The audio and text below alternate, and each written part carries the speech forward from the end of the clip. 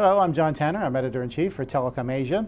Joining me now is Mohamad Izani bin Karim. He's the General Manager of Carrier Network Development for Global and Wholesale at Telekom Malaysia. Izani, thank you very much for joining us. Hi, John. Thank you very much. So we're here to talk about the MCT cable. The first cable landing will be in Cambodia. So what kind of benefits will they realize from that? Cambodia is an emerging market for us, and then as well as not only for TM, as well for the entire region. However, Cambodia lacks a basics infrastructure that it is not well connected.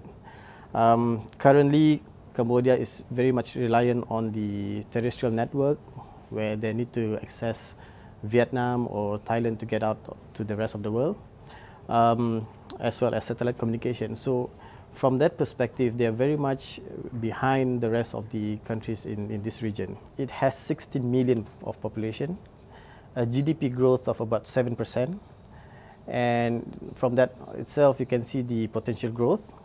The current internet users, there's only 5 million so far, and out of 5 million, 3 million are actually internet users. So the penetration rate is only 33%, so the growth is fantastic.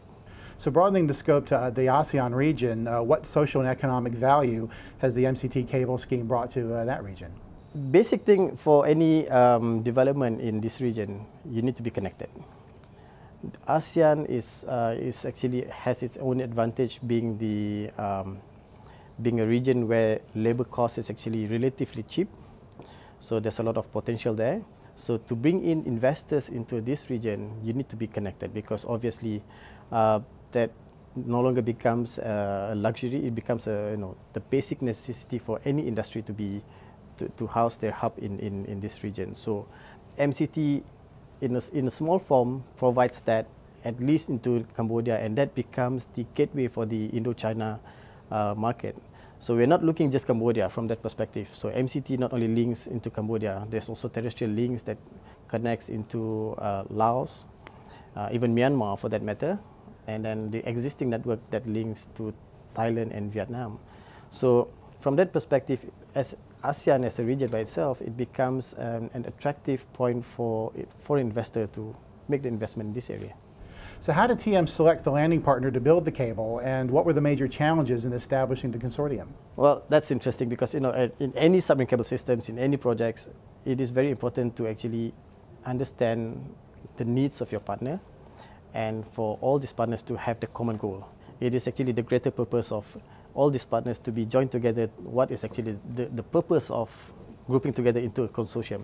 So in this aspect, when we teamed up with Telkotech of Cambodia, Symphony of Thailand, we have the common goal of getting ourselves connected to expand our business, and then especially for Telkotech and Symphony, who are actually new in this industry, they want to be connected to the rest of the world. Currently, they are very much dependent on their neighboring countries, in this case, and also other incumbent telcos, where they need to be transiting another location to finally get to the contents. In this case, what we're building is with MCT, our lending partners, they get first-hand connectivity to wherever they want to go. So from that perspective, our common goal is the same. So we want to be connected, whereas for TM, on our side, we want to be the regional champion. ASEAN is our focus. So it makes perfect sense for us to work with another organization to help us achieve that goal, and at the same time for TM to help them to get to where they want to be. So how do you think the submarine cable industry is going to develop in the future, and what is TM's strategy for subsea cable development? It will continue to develop for obvious reasons. There are more and more bandwidth-hungry applications in the market. People are talking about, in Japan, for example, 1 gig to the homes. In Malaysia itself, we are moving towards 100 meg, 500 meg. So obviously, there will still be a need to have additional capacity to get all this internet bandwidth out. For example, another example, in Cambodia, currently they have about 40 gigs of capacity, and that is expected to grow 5-fold. So as a region itself, there will still be a need for additional submarine cables to be built. The current one that we have Obviously, there's a lifetime to it. CMIV3 is more than 15 years now. APCN2 is also reaching about 15 years. So there will be a time that this needs to be replaced. So STM, our strategy is to be, we have to be selective on where we put our money. So we will continue to develop systems in the form of a consortium, because we believe that you can't do this alone. You need partners. So that's why we will continue to invest in new projects. For example, currently we are now in CMIV5, and we're looking at some other new ventures as well. We have just put into service the BBG just a couple of months ago. But our requirement continue to grow. So we will continue to look for partners and look for new areas to expand our business.